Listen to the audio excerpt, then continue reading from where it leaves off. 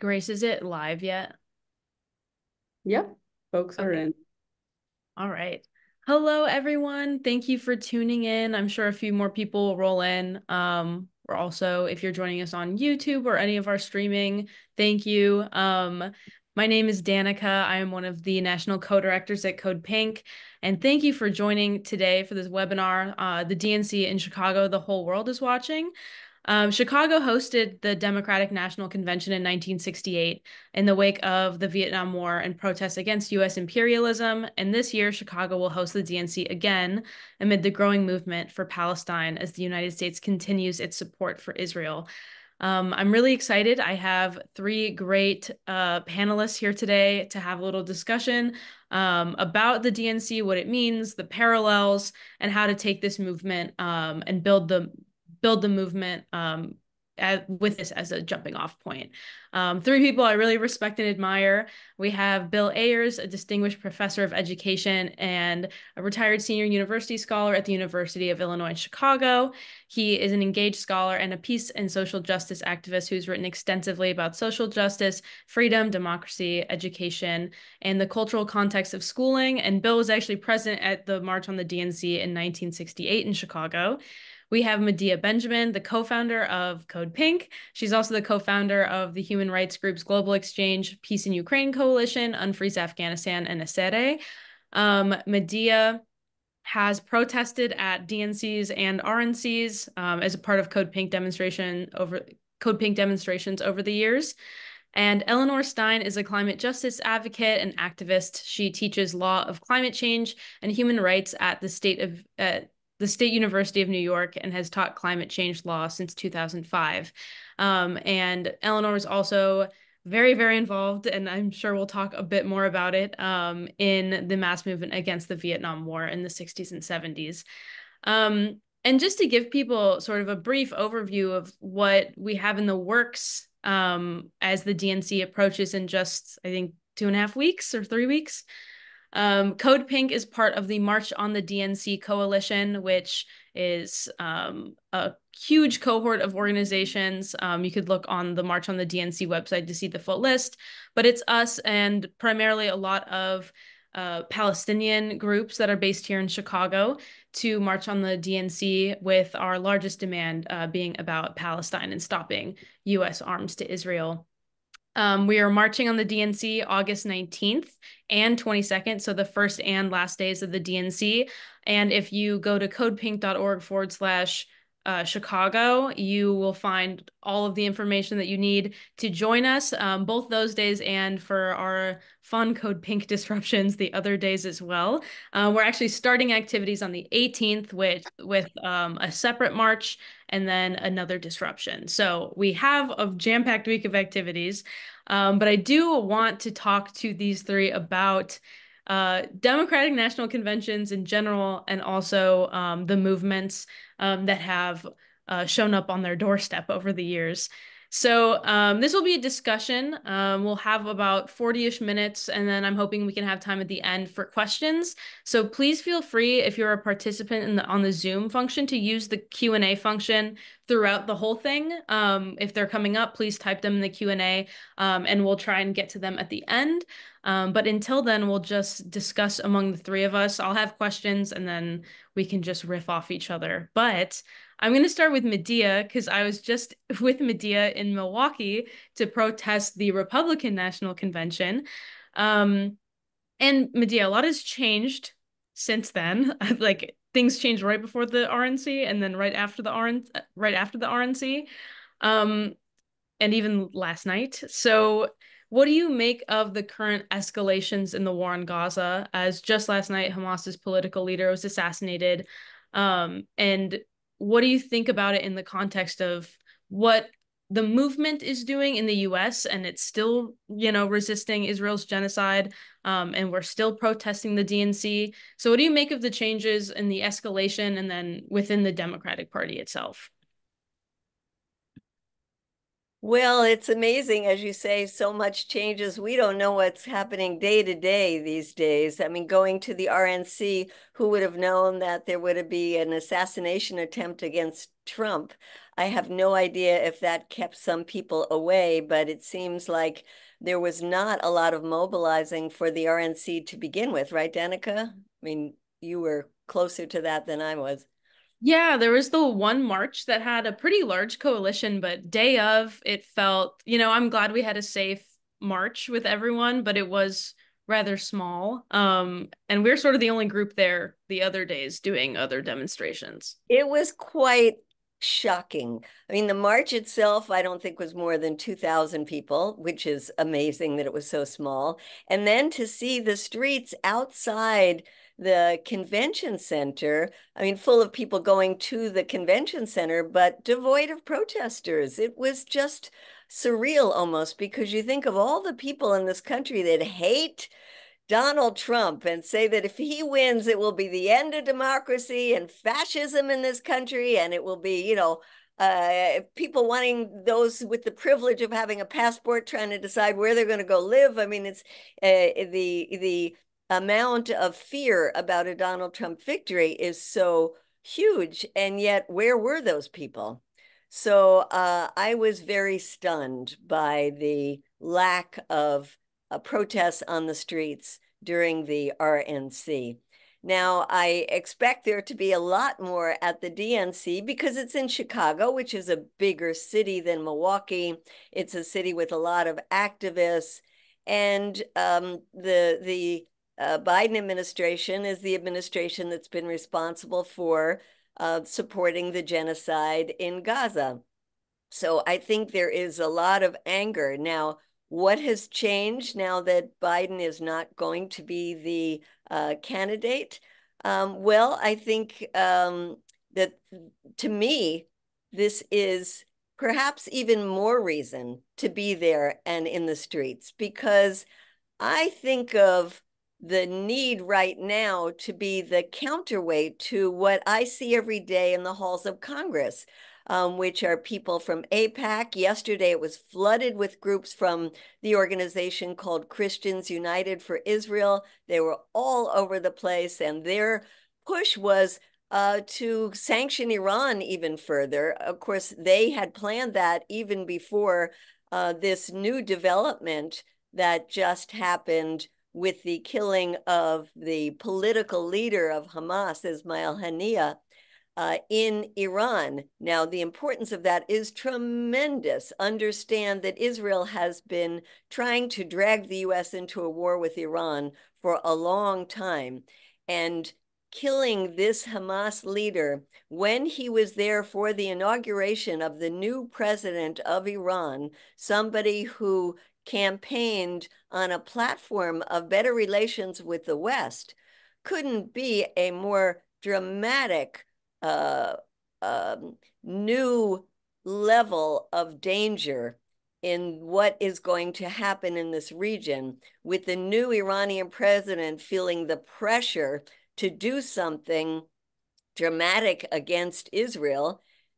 And this affects our situation here in the United States and the convention and the position of Kamala Harris, because I think she's getting even more pressure now to be tough on the not only Hamas, but all of the groups in the region that have been supporting the Palestinians. And that's why I feel that it's more important than ever to come out. Now, we can talk about the uncommitted movement that tried to put pressure on the Biden administration to do something about the administration's policies on Israel, and how important that movement has been. Well, that movement is very divided right now around Kamala Harris. And I think broader than that movement, many people around the country for whom the issue of the genocide in Gaza is a very important issue, are really in a state of perhaps confusion about what to do. Because you could say, on the one hand, that Kamala Harris has been part of this administration. She certainly hasn't resigned as a result of saying, this is a horrific policy, I can't stand it, I'm out of here. On the contrary, she's been very much a part of this. And when she was a senator, she was a rock solid supporter of Israel, unconditional military support for Israel. Um, on the other hand, I think people are desperately looking for some light between her and Biden to feel better about voting for her because of their fear of Trump. And so they're looking at things like the fact that she came out before Biden did calling for a ceasefire. In fact, it was back in March. That was 5 months into the genocide, but still before Biden. She has expressed more sympathy towards the plight of the people in Gaza than Biden has. She refused to preside over Netanyahu's visit to Congress, yet she met with him separately, yet she did afterwards talk about the horrific conditions for people in Gaza and that she will not be silent. So people are looking and putting pressure on the Harris campaign is perhaps the most important thing that people can do right now. And that's why this is a long answer to your question, Danica, about why it's so important to be at the DNC, because we have to be there very loud and clear as this voice of morality, this voice of conscience, this voice of let's respect US law and international law, and this voice of saying, let's not allow this to go into an even more dramatic, more dangerous regional war right now. We must be on the streets in large numbers, both outside and inside, protesting this administration, including Kamala Harris, participation in this genocide. Thanks, Medea. Bill, you Maybe look like maybe I could just ask a question to Medea, or make a little comment and ask a question. First of all, deep admiration and respect for Code Pink and what you've been able to do. Your militancy is unbelievable, but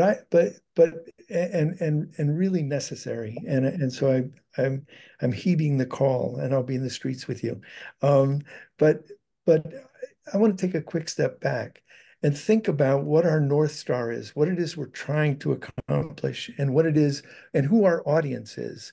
I think sometimes people feel that our audience is the political class itself. And I think the title of this webinar says it all. The whole world is watching. That's the audience. The audience is masses of people who can be convinced that the narrative about a small, besieged, democratic Israel, fighting for its life against, the barbarians is just wrong. Or the idea that Zionism is somehow a gentle, peaceful thing. I think one of the things we have to note, and I credit Code Pink and I credit Jewish Voice for Peace and all the Palestinian organizations, the Palestinian people, but including Students for Justice in Palestine. But we have changed the narrative in the last 9 months about Israel and about the US role in the Middle East. And I think all credit to the people who did the encampments, the people who rose up. Now, in order to come to something like the RNC, you have to believe it's going to make a difference. You have to think, not only do I hate Trump, but I actually think that I will accomplish something. So I think it's very important for us to say that this is part of a larger effort to change the narrative and to point to the fact that the US is a belligerent, warmongering force in the Middle East, and that Israel would not exist. It's an illegal, immoral, out of control government. And frankly, you pointed in the beginning to the murder of this high official. He was the chief negotiator. So talk about, here we are, most of us who are of any goodwill at all, wishing for, hoping for, striving for a ceasefire. The main negotiator, you negotiate in one day, within one day, and you kill him the next day. It's just extraordinary. And the fact that the US has had a non-response to that is extraordinary. So I think we need to be in the streets, but I think we should be saying to ourselves, what is it we're trying to accomplish? I want us to accomplish a much broader audience for an understanding of what Israel is in reality and what the US role is in the Middle East as a war-making power. Thank you. Can I Eleanor, jump on that note? Yeah, I think I completely agree with your analysis about Harris, Medea. I think this has been her administration, and she has not wavered from it an inch. However, I do think this is a real opportunity to put maximum amount of pressure on her in a very visible way and say, we are demanding that you and the DNC take certain positions, change direction, take a new path, move into something new. She's always saying, we're not going to go back. We're going to do something new. Here's something new. Immediate and permanent ceasefire, good faith negotiations, stop the arms aid immediately, massive humanitarian aid, or whatever your list is. But, and it could be just one thing, but I think that's part of conveying the content of the message. And you have a tremendous kind of blank canvas when you get there to paint whatever words you want on it. And it will be watched all over the world. There's no question. So I don't have particularly high hopes that this will change her mind, but we did learn something from even the response of Nixon in the 60s and the 70s to massive demonstrations, which was, they said they didn't care. Nixon was always out of the country when the large anti-war demonstrations happened. And then we read later in the Pentagon Papers and other revelations that he was hiding in a closet. And we know that the strength of these actions did affect the course of policy. He wanted to bomb North Vietnam. And what stopped him? Massive mobilization and realizing that public opinion would not stand for it. So I think you were in a very strong position here. Yeah, Danica, we're kind of taking this away from you because we're so interested in what each other is saying. But I kind of look back and think about the Obama times, and people didn't want us to protest at the convention when, there was so much enthusiasm for Obama. And we felt that it was important to still be there with our messages of end the wars, bring the war dollars home, get the U.S., get money out of politics, all of these issues. And I feel similarly now with Kamala Harris that there is tremendous enthusiasm in the Black community, in the Asian Pacific community, in the women's community, and people who just, have a sigh of relief that it's not Biden and that perhaps we can stop Trump. But there has to be this voice that says, as you were saying, Eleanor, what is it that we're calling for? And as you say, Bill, what is it that we want the world to see? I mean, what we want the Democratic Party to see is that we will not support this candidate if she doesn't show herself to be different from the Biden administration, and that the Biden administration has some months right now to do something to stop this. And yes, the toughest one is the issue about weapons, because it's not just the AIPAC and the Israel lobby and all of that, it's the weapons industry too.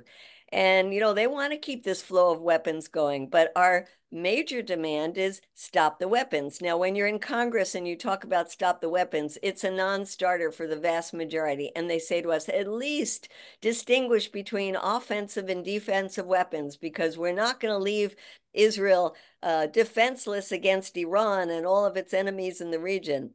So I can guarantee that the Harris policy is not going to be an end to weapons to Israel. But we have to push for that, and we have to push for this immediate and permanent ceasefire. And the things that you said, Eleanor, are the things. The humanitarian aid has to flow in there freely and immediately.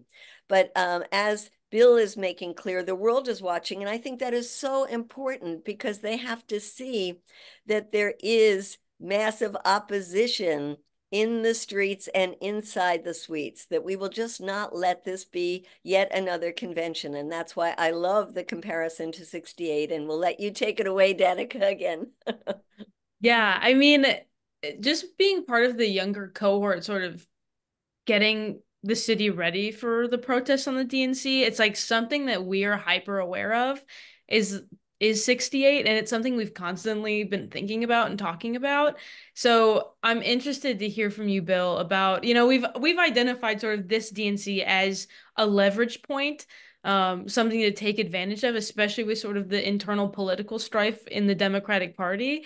and just changes generally. So, Bill, I guess what was the North Star in 68? And like, do you guys think that you like what are the parallels that you're seeing now? And I guess for the people who are going to be in the streets again, I know you're joining us. What advice do you have? What are your hopes for it? Well, first of all, you should know that I'm not one of these old people who's nostalgic for a ship that already left the shore. I do not look back and say, oh, those were the good old days. I'm living now. I'm looking forward. Doesn't mean we don't understand and stir up some things from our past, but I think that there's way too much romanticization of the 60s, the so-called 60s, which is mostly marketing. I mean, nobody in December 31st, 1969 looked at their watch and said, oh God, it's almost over. Let's get out there. That never happened. So people don't live by decades. It didn't happen like that. But I do think there's some important notions. And one is, I think of demonstrations like the one we're planning for Chicago now and like the one we did in Chicago in 68. I think we have a responsibility to know what our North Star is, and also to recognize that activism really can best be understood in a pedagogical way. That is, did we teach and did we learn? If you think about Martin Luther King, the great iconic activist of the 50s and 60s, King was a public educator. That's what he did. He created conditions where we could see what was going on and we could see beyond our blind spots. What happened in 68 in Chicago was that we had kind of two goals. And I was an officer of Students for Democratic Society. We were trying very hard to mobilize lots and lots of people to come. It was surprisingly a relatively small demonstration. You may not know that because the mythology of it, I mean, I've never met anybody my age who didn't say they were there, but they couldn't have all been there because it was a pretty small demonstration. But there were two things we wanted to do. One is we wanted to bring 1 million people to Chicago, and on that we failed miserably. The other thing we wanted to do is we wanted to have as our audience, not the political class, but kind of the biggest audience was the whole world is watching. But the smaller audience was people like the young people who were coming to the convention hoping that a peace plank could be won or hoping that Eugene McCarthy could get some votes.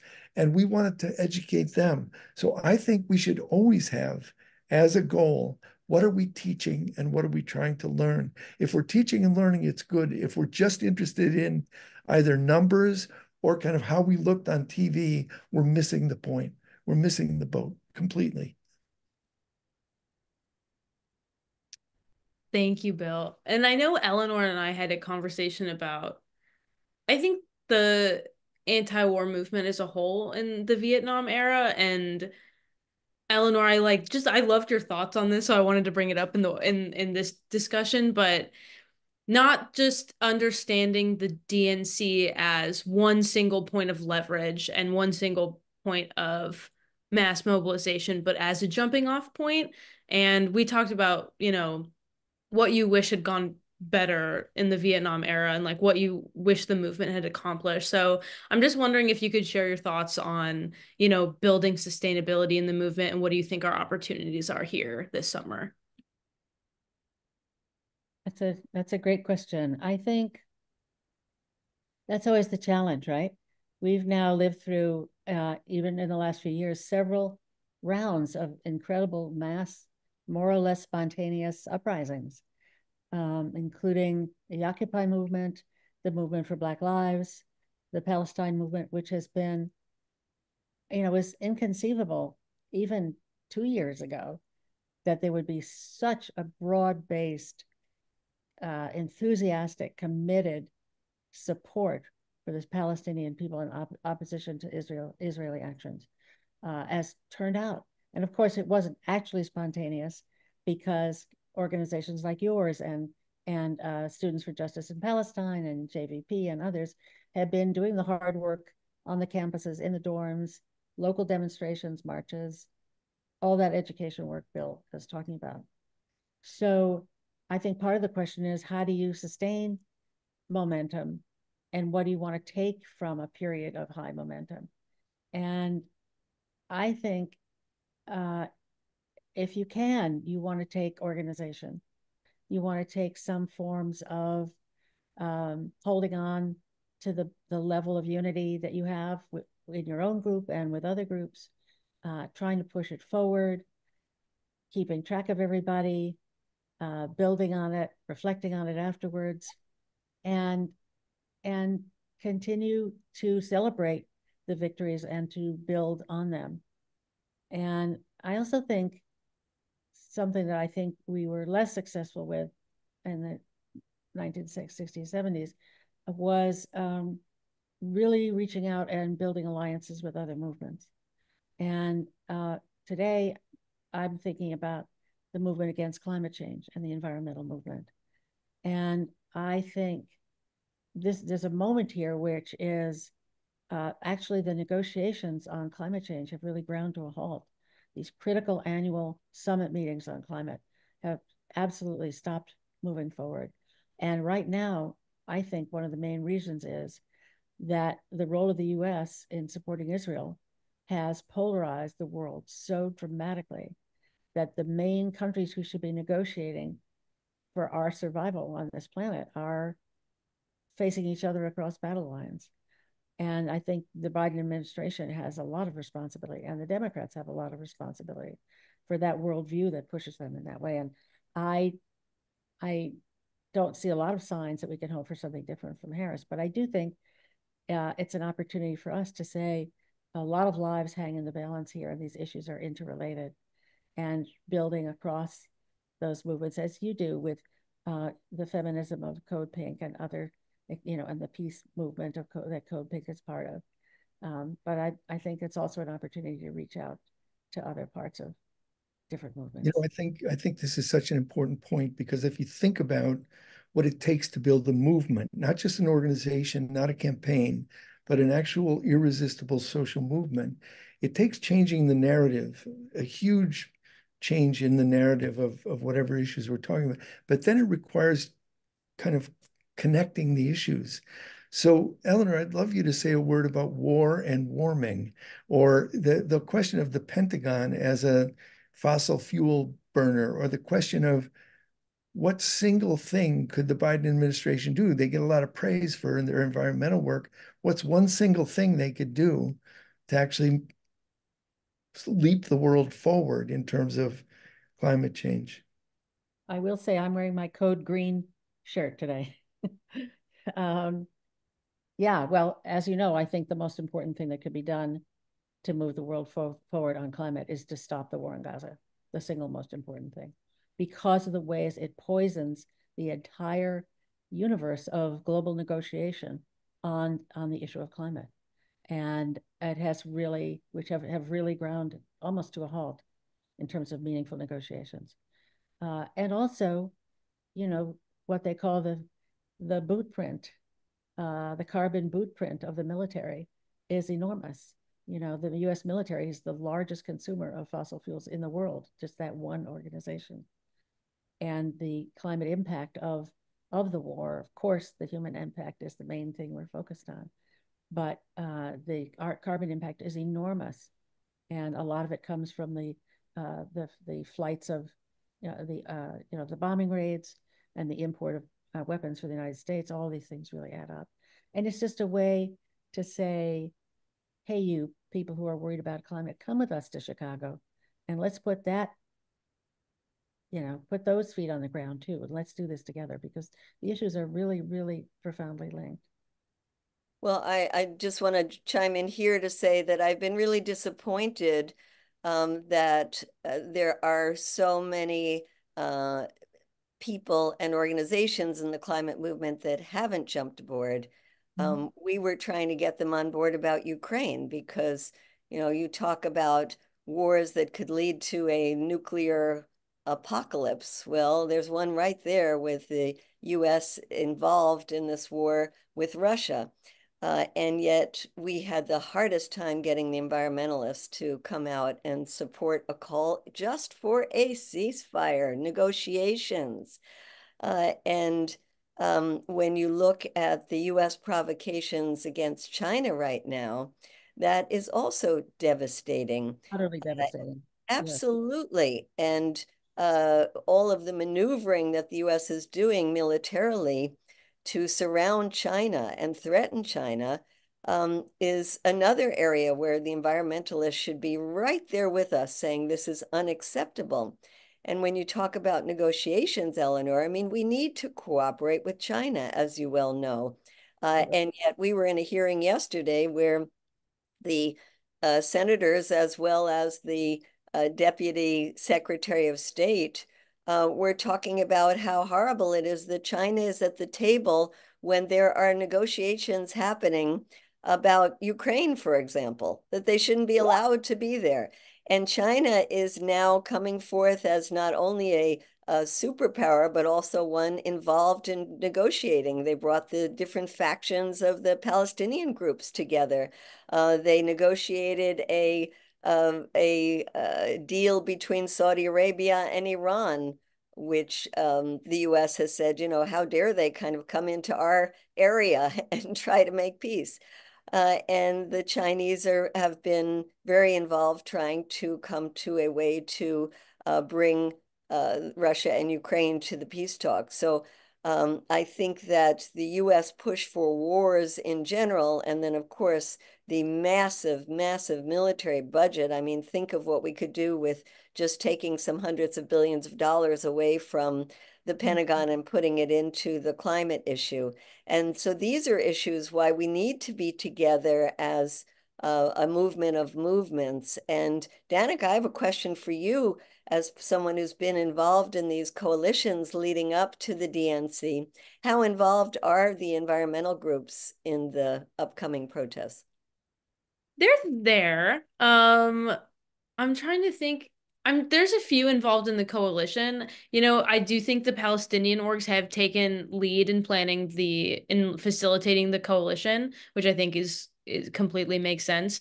And I anticipated them being there in large numbers, but then when we were at the Republican convention and they weren't there, it felt kind of strange, and I started thinking it might be a little different for Chicago too, just because, you know, the Republicans very obviously don't care about the climate. And I just expected the environmentalist groups to be there. And so now that the contradiction isn't as stark as like a lot of the liberal environmentalist groups want to say, I don't know how many of them will be there. I hope they join us, especially the more progressive ones that are a little bit more keyed in. And to be part of the coalition, you know, our main demand is Palestine. So if they don't agree with it, they probably wouldn't have signed on to the coalition, which is, you know, a little bit encouraging. And I'm wondering, you know, Bill, you were talking about who our audience is, and it's not the people in the convention. It's, you know, the people around the world, but also trying to sort of, at least at Code Pink, we've been trying to sharpen these contradictions a little bit, and it's especially relevant for the DNC because, like I said, at the Republican convention, they don't care about climate. They don't claim to, so we don't really have to draw that comparison there. But you know, at the Democratic National Convention, there is that thing where they're posturing across so many different issues that they don't actually in practice do anything about. Um, so I'm wondering if this is a question for all three of you. And I do want to encourage again people to put questions in the Q&A section. If you have any, please do. We'll move into those shortly. But if you all had a similar experience dealing with this sort of cognitive dissonance in the Vietnam era, and if you were successful in drawing those contradictions, or just any advice for now. Well, I don't know that I have any advice, but I will say that this is what movement building looks like. They're always coming together and coming apart, and it's never smooth and it's never easy, and it certainly wasn't smooth and easy then. I mean, one of the things that was remarkable in the '68 convention is that when we went into it, the main energy of it was mostly young people, mostly students, mostly white people. And yet the civil rights movement was exploding all around us. And then in the third or fourth day, down Michigan Avenue comes a mule train with Reverend Abernathy leading the march. Here comes uh, the comedian Dick Gregory leading a march, and it felt so right and so important. But for a couple of days, we were a little freaked out that we were not going to be a unifying force, but we were going to be separate movements. And those things are, I think, are quite natural. The one thing I'd like to, I don't want either of you to be discouraged about the difficulties of building these coalitions. And the one thing I'd like to, I don't think we really disagree, but maybe a little struggle around rhetoric. I don't think there's one perfect thing to do. And I don't think the proof of your commitment is being in the streets. I mean, I think you guys are masters of it. And I'm always right there because I have a genetic flaw that makes me go into the street when anything is happening. I just automatically find myself in the street. But that's not true for everybody. And it's not the most important thing to do. When you think about a movement like the Civil Rights Movement or like the anti-Vietnam War movement, which was not as successful as, and we could talk about its failures because they were massive. But what I think is important is that one of my brothers was in the service trying to organize a servicemen's union in a military base. One of my brothers joined the Democratic Party trying to build a peace wing within it. There were many things that people could do: organizing, research, writing. Right now, I know high school teachers who are trying to get their whole student body researching Gaza, researching genocide, researching Israel. This is good work. This is important work. And if they're not in the streets, I'm not going to hate them for it. We don't hate anybody who doesn't come out in the streets, Bill. I totally agree. And yet do need some numbers. Of course.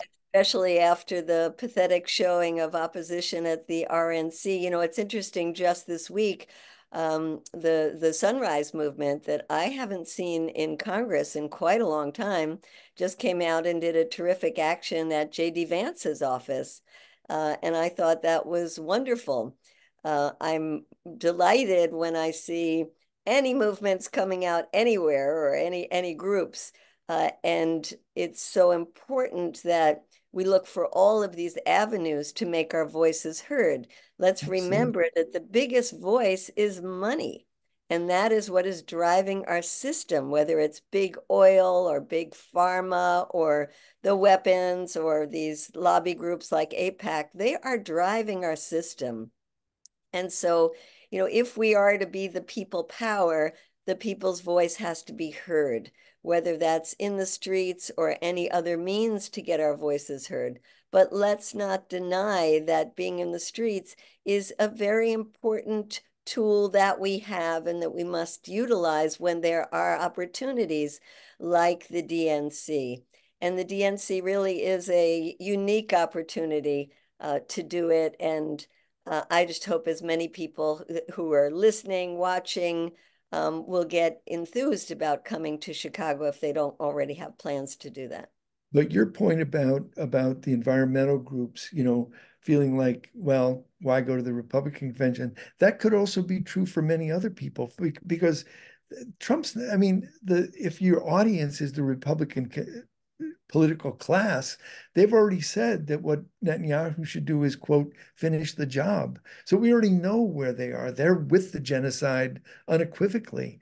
And I think that's maybe one reason that people weren't there as much. But I think, Danica, you referenced an insider-outsider kind of approach. I think there are going to be delegates who are from the uncommitted in Michigan and Wisconsin. That's thrilling. I think some people from the squad will be advocating, and I think that will be thrilling. So that happened very much in 68, that there were people on the inside. And I mentioned, that we failed to get millions of people, but what we succeeded in was showing the system for what it was. It was a militarized, militaristic response to protesters who simply wanted their voices to be heard to stop a genocide. And what did they do? They had a police riot.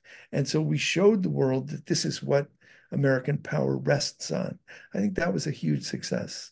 I would add that the other thing they did sorry. is they arrested and indicted some of the major leaders who had brought that demonstration about, and they spent the next few years of their lives on trial, even though they Absolutely. were exonerated. Go ahead, Medea. Sorry. Oh, no, I just wanted to respond to something that Bill said about, maybe people didn't go to the RNC because they think it wouldn't have an impact. But as we saw, and Danica, you can attest to this, there was so much media desperate to cover protests. And they were national media and international media. And they kept calling us, and we were kind of embarrassed because, we were just a small group walking around in the streets. And they were looking for something big. And if the environmental movement had been out there in large numbers, they would have gotten the same message that they sent to J.D. Vance in the halls of Congress. They Right. would have gotten it out to the world. And Right. so I think when you're asking why be out on the streets when you know that the Republicans aren't going to pay attention, well, the world is paying attention. And it was a Absolutely. terribly, terrible missed opportunity. I agree with you. And I think if you look at Project 2025 from an environmental or climate point of view, it's absolutely game over. It's absolutely deadly. The first Trump administration tried to enact some of these things. They were too incompetent. They didn't understand what they were doing. But this new crew has a whole plan. They have a scheme. They know how to work government. It's extremely, extremely frightening and dangerous and has to be opposed.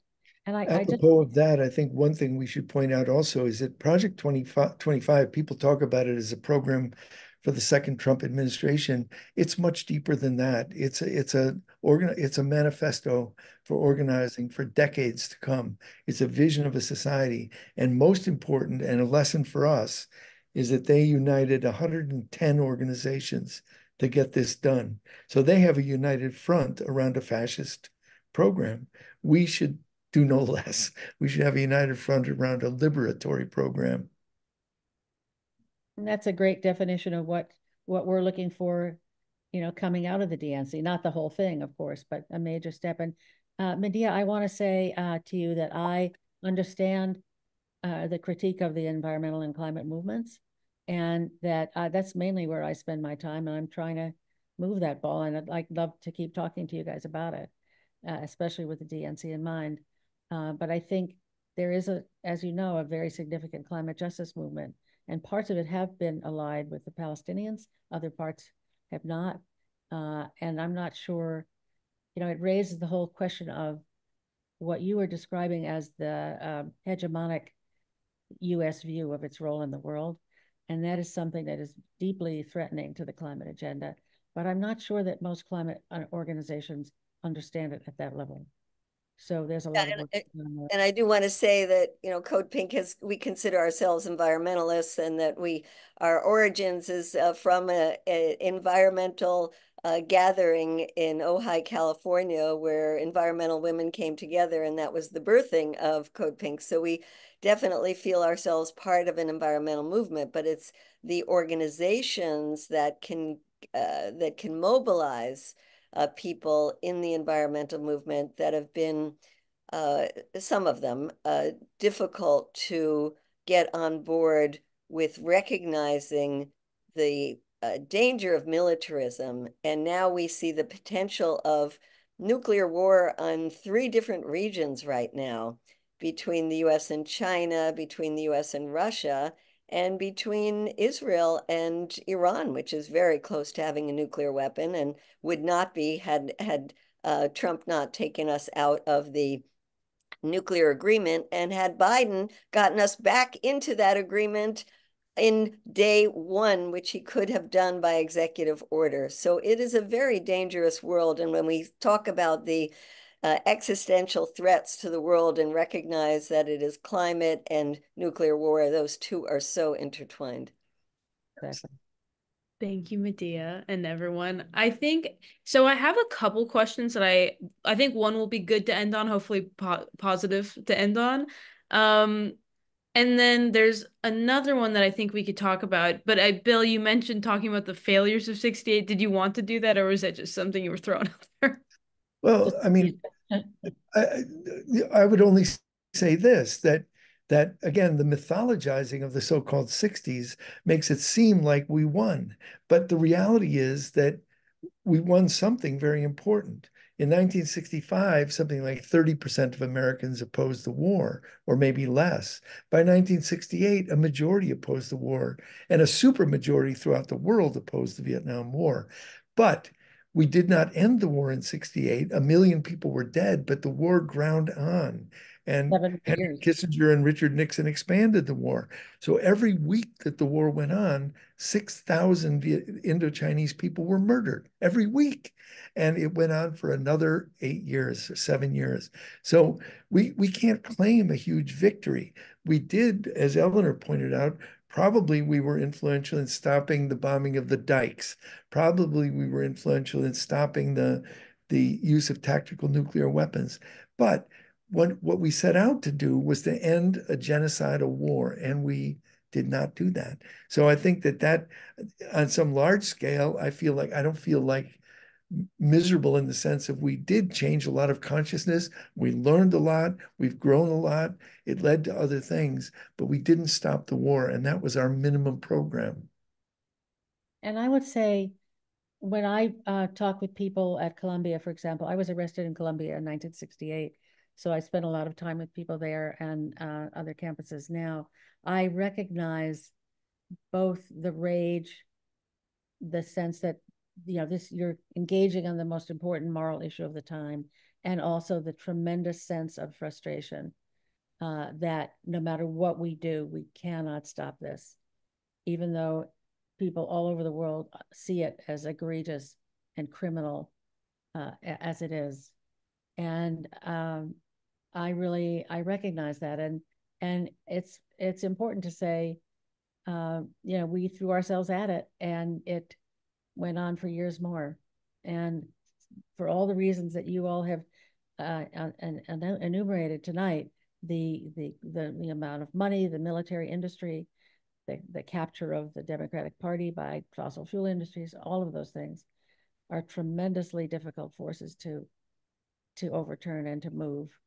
And but that's why something like the DNC is so important in the work that you do. But hats off to the encampments, and hats off to creating spaces where real education went on. I mean, any university worth its salt would have said, wow, these encampments are doing what we should have been doing all along.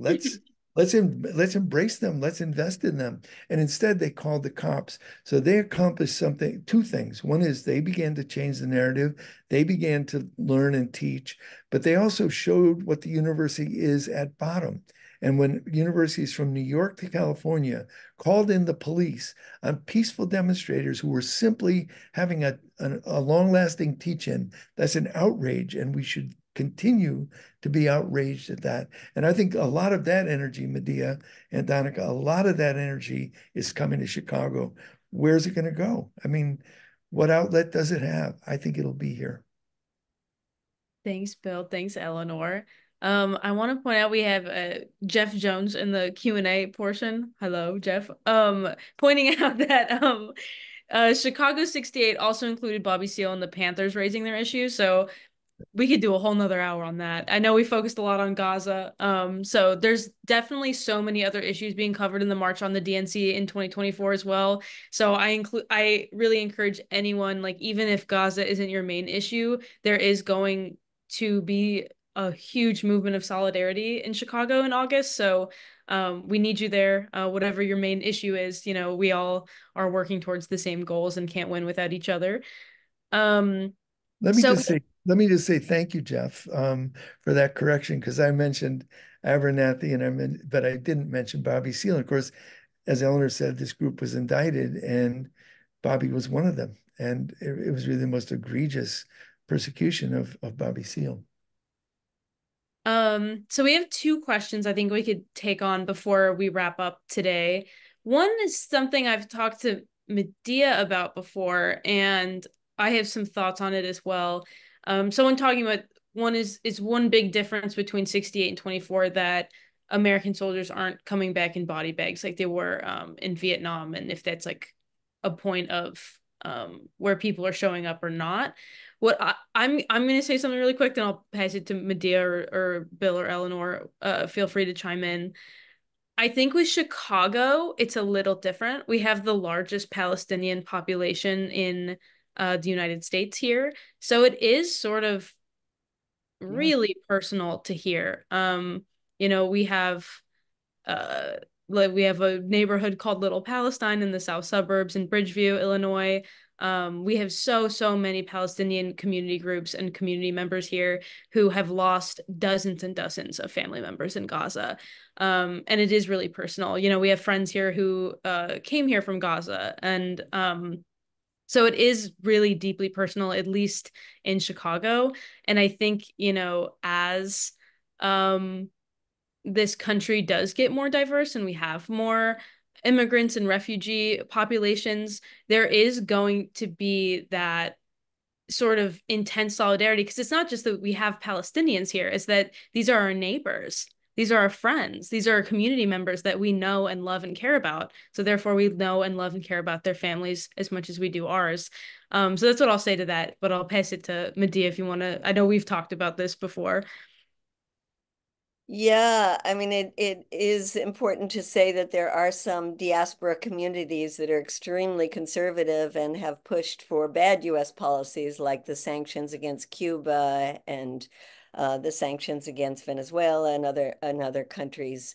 But in the case of Palestine, it really is quite remarkable the huge impact that the Palestinian community, in all of its own diversity, has on trying to change this policy. And it's interesting to note that 35% of the Arab American community voted for Trump in the last election.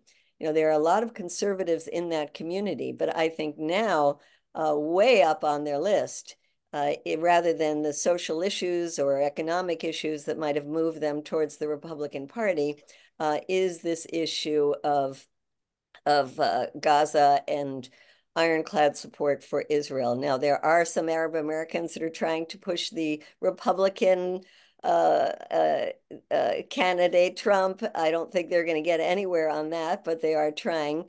But the majority of people in the Palestinian community and the Arab American community seem to really be intent on trying to make demands from Kamala Harris and say, just don't assume that because you're a fresh face, that you're going to get our votes.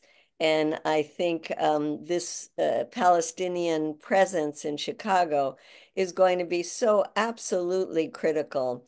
And I also expect that it's going to have an influence on the inside because there are delegates that came from the uncommitted movement. Yes.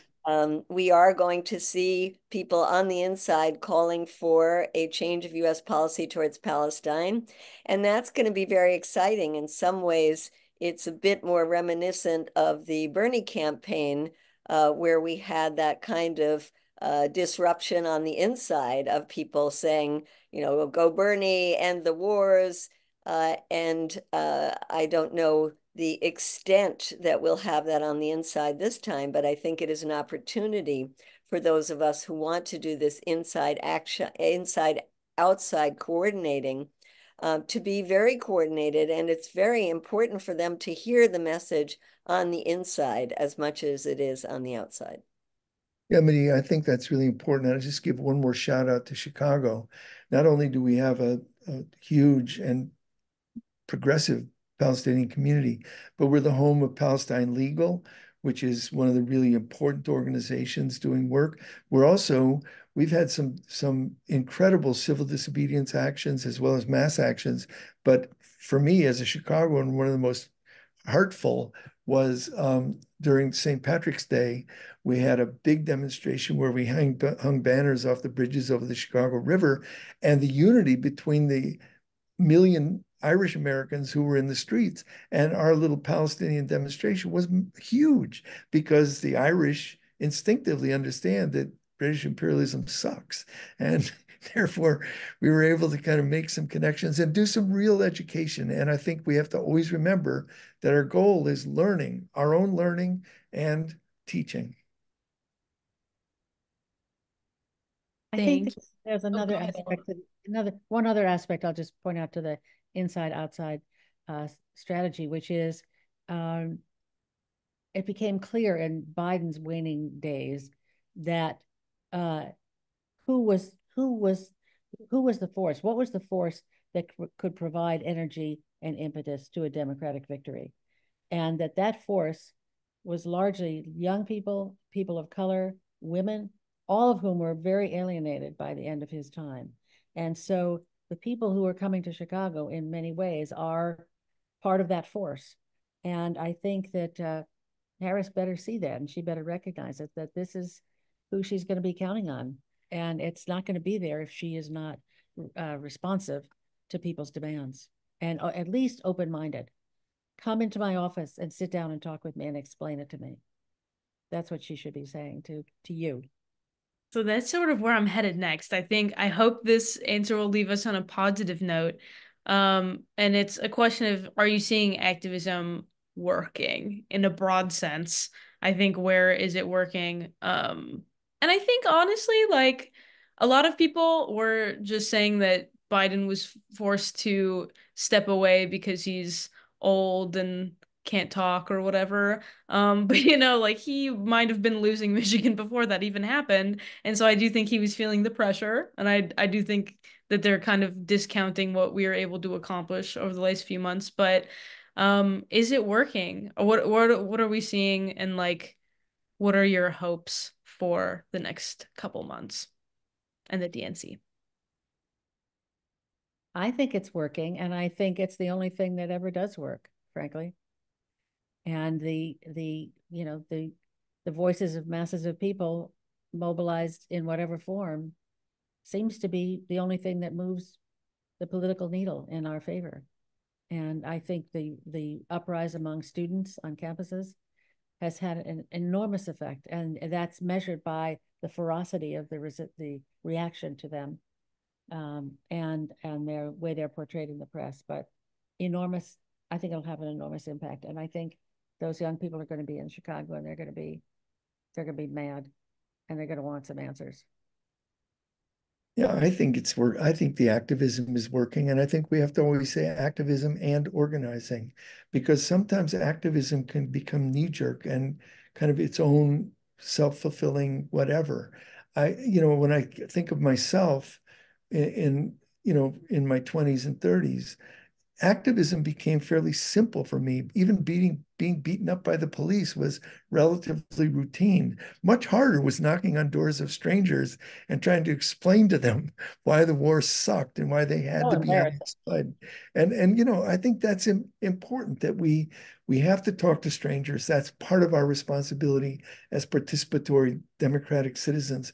And I think we have to also be willing to take risks and be courageous. And that's why, to me, I mean, I admire CODEPINK so much. I don't know how the hell Medea gets into every little nook and cranny she gets into, but somehow she's always there. But I really think that in this period, as horrendous as October 6th was, within 10 days, JVP and Students for Justice in Palestine were out there with their activism, with their organizing, with their fact sheets, with their education. And I think it's just extraordinary what they accomplished in just a few months. And I think we should all be part of that. And of course, CODEPINK is very much in that and very much leading that. So I appreciate you. So I'm excited to see what happens on the campuses when school gets back in September. I hope there are new uprisings and perhaps different forms of it. Maybe it won't be encampments, but I think it's going to be very exciting to see that. And I think the administrations better be thinking about how they're going to react, which is not by calling in the police. And I think that we are changing the narrative. No longer do people in this country want to be supporting Israel militarily, which is quite extraordinary. I mean, massive numbers in opinion polls showing that they want a ceasefire. But even more than that, saying we don't want to keep supporting Israel's attacks in Gaza. And so that narrative is changing. And I think in terms of what other things that we're going to see, I think while Congress people are in their home districts now, we're going to see a lot of activism pushing them on their positions. And I think we've seen shifting positions in Congress because of that local activism.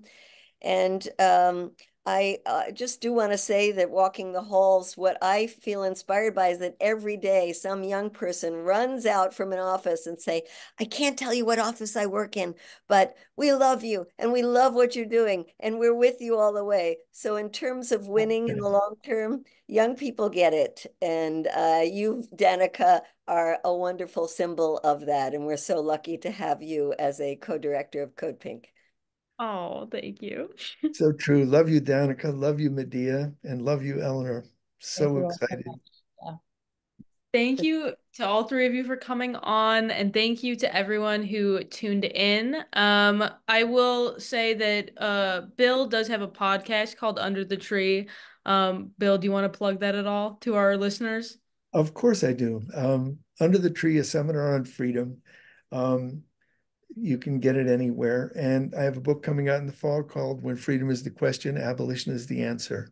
And I'll be on book tour in Michigan, Wisconsin, and Pennsylvania in September. And Eleanor and her partner Jeff Jones wrote a really amazing piece on Gaza and connecting the climate. So I really encourage everyone to look out. I can put a little, for anyone who RSVP'd, I'll send up a little wrap-up email with all these things. Medea, you have a book coming out, or came out, right? Came out. Congratulations. Give the title. The NATO one, because That's NATO right. just had its meeting here, and I think people really don't understand what a horrific force it is for war around the world. And so it's called NATO, What You Need to Know, and it's a very easy read, a primer on I think this it's really important. not defensive alliance, this offensive alliance. Much needed. Offensive in both senses, actually. Yeah. Well, thank you to all three of you, and thank you to everyone who tuned in. Please go to codepink.org/events. You can find everything we're doing for the DNC. It's our festivities start on August 12th. Actually, we have a comedy show at the Lincoln Lodge and a community gathering beforehand. I encourage you guys to go get your tickets to that. The Lincoln Lodge has been so helpful helping us paint our visuals there. They're incredible. And we'll start August 12th. You could find all the events on the CodePink website. You can email me, danica@codepink.org, with any questions. But I hope we will see you in Chicago for the DNC. And for if you're coming out of town, remember Chicago is hot and humid. That was an issue in Milwaukee. People were just so shocked by the heat. It is hot here, so please stay hydrated. Start hydrating now. Let's get ahead of the game. And thank you all for tuning in, and have a wonderful rest of your night. And thank you to our guests. Thank you, Danica. Thank you, Danica. You're wonderful. Thanks, Danica.